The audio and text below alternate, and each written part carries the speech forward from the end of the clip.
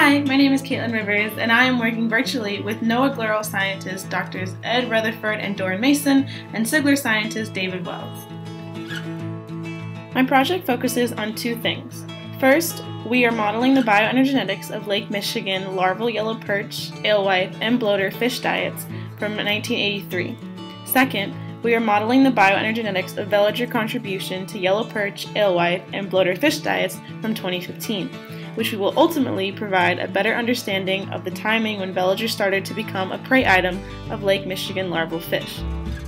This fellowship has helped me become more proficient and knowledgeable in lake ecosystem research, fisheries, bioenergetics, and statistical modeling tools in RStudio. I have worked closely with my mentors to experience bioenergetics modeling of a large lake system firsthand, and I'm excited to continue using these skills in any future research that I may pursue in a graduate position. My favorite part of this fellowship has been learning about CIGLR and NOAA GLERL research through the virtual Great Lakes Summer Fellow Seminar Series. With the fellowship being virtual, it is still amazing that we get to connect and network and engage with the scientists and their research.